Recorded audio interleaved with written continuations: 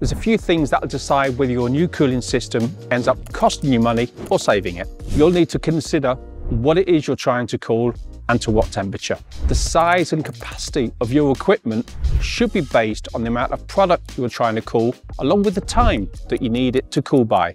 Say you need 1,000 kilograms of ice down to -20 within 24 hours. It'll take a smaller duty if it was pre-frozen at -18 degrees than if it was going in as water at 10 degrees. Then there's other factors like ambient conditions, infiltrations, electrical loads and insulation properties. You need to be sure that the units are easily accessible for maintenance and cleaning. How energy efficient is the system you're choosing?